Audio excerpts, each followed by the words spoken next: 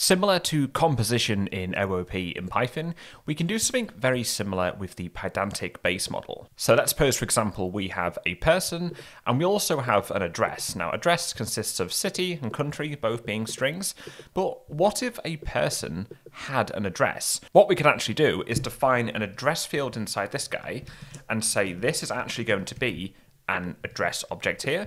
This now means that if we define a person, we pass a name as a string, and we can then pass an address as an instance of address with a city and a country.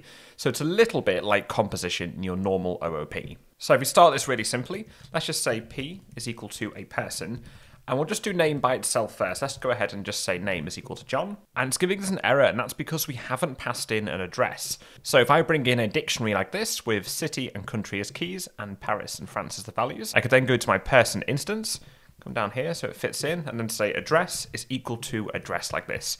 This now means that this dictionary is being passed in here, effectively evoking an instance of this address class. And then hitting run, printing off p.name and p.address, we can see John as the name here. And then when I do p.address, we can see the instance of our address class here coming out, which is good. So this is a prime example of how you can use nested models inside Pydantic.